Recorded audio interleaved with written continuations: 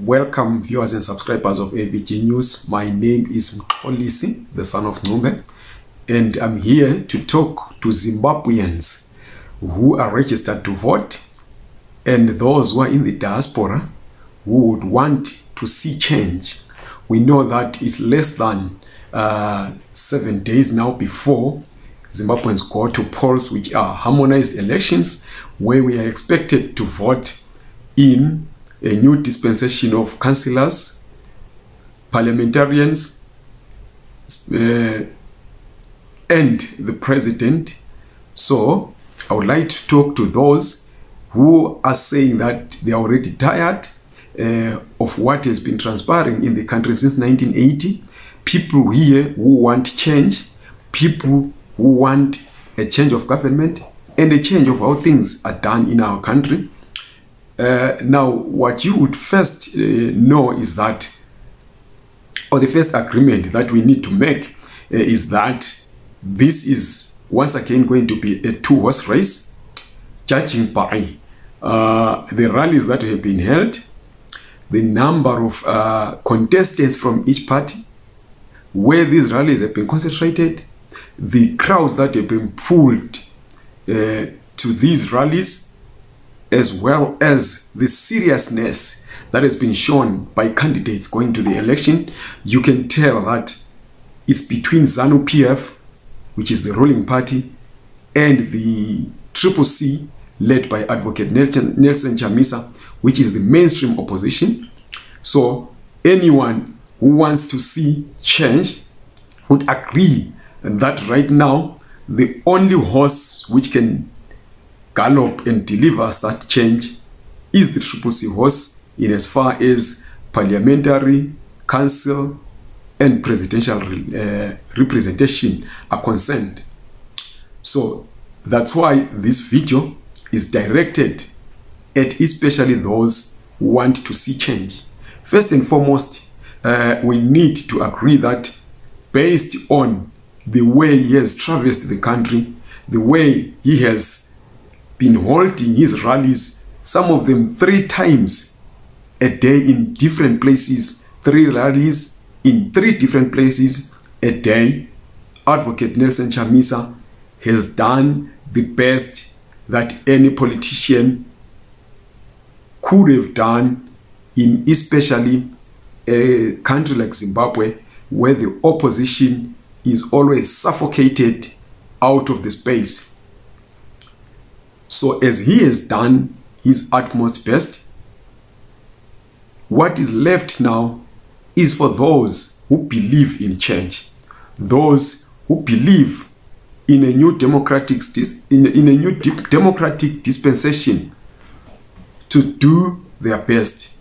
First and foremost, if you are based in the diaspora and you know that you cannot travel home to vote, you can play a role by giving moral support to those who are going to vote, by giving advice to those who are going to vote, by even contributing whatever you can to make sure that those who need to travel but do not have the means to get to their constituencies where they are registered are able to do that. The best you can do is to send messages again. We have the social media, we have WhatsApp, we have Twitter, we have Facebook, we have a number of podcasts on YouTube that we can use to try and make sure that we assist what CCC is doing, because there are places they cannot reach, but where word can be sent. And these platforms that I've mentioned would come in worthwhile to make sure that this message gets to where it's supposed to get and people vote accordingly. You will admit that we have been in a stagnant state as a country if we have not been going further south since 1980. And now is the time for us to try and achieve the change that we want. And then those who are based in Zimbabwe, who are registered to vote, there is a huge role that you need to play. This is not the time for us to be second guessing the results or the ability of the opposition to outpoll ZANU-PF. This is the time for us to put our faith in the system. We will talk about the rest after we have voted, but for now, let us make sure that if you are somebody who believes in change, if you are somebody who is tired of the situation back home, if you are somebody who is tired of the corruption taking place, if you are tired of the continued suffocation of the democratic space, you know what you need to do. Get up on the 23rd of August. Go sacrifice that little time to cast your ballot and cast it wisely. Not just that, make sure everybody else that you know, that you are close to, who is registered to vote, who is likely or definitely going to vote for change, is encouraged as well. If they cannot afford to pay for their transport to where they should cast their ballot, but you happen to be going in the same direction and you have a car, this is a day you need to sacrifice to ferry them there for free. If you can pay for their transport and you don't have your own car, make sure that you do that. This is a plea from me as a Zimbabwean who's been in the diaspora, stuck here for a very long time, and somebody who is itching for change. If you have a vehicle and you are a community, you don't lose anything by mobilizing other community members for them to contribute towards your fuel, and you ferry people there. This is a make or break election, especially for Zimbabweans who are above the age of 30, because another 5 years without change is going to be very painful. It is going to be more frustrating. It's going to drive people outside the country. We are tired. Some of us who are living, especially in South Africa, are tired of the insults that we're getting. We are tired of the myths that are being propagated against us.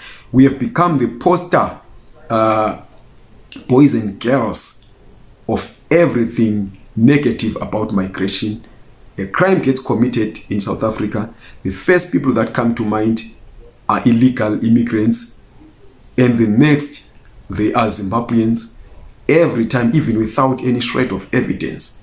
So this is the time when Zimbabweans need to unite towards achieving this change that we so much need, so that we gain back our dignity, so that we go back home and start rebuilding our lives. We know there are a number of limitations when it comes to the Zimbabwe Electoral Commission. There are a number of doubts when it comes to the counting of the ballots. There are a number of doubts when it comes to the willingness of the security sector to hand over power to a CCC government. But let's give it a try.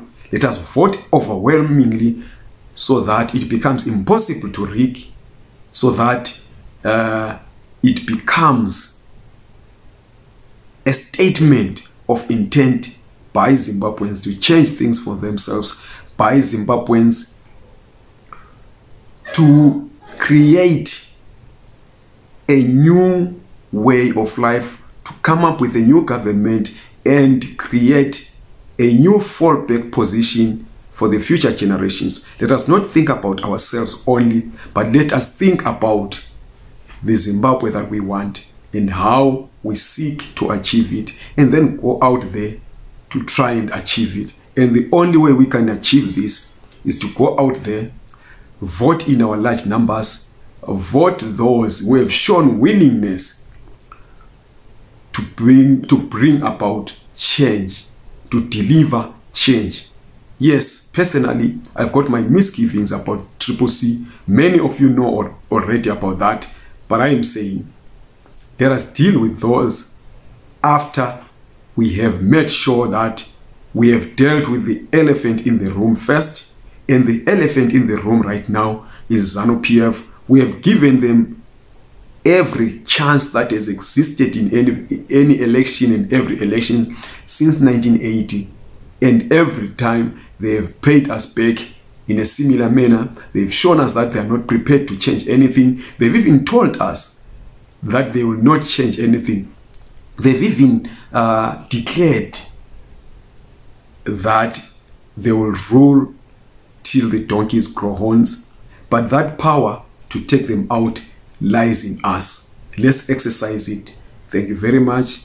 Please subscribe to this channel, share this video, and like it.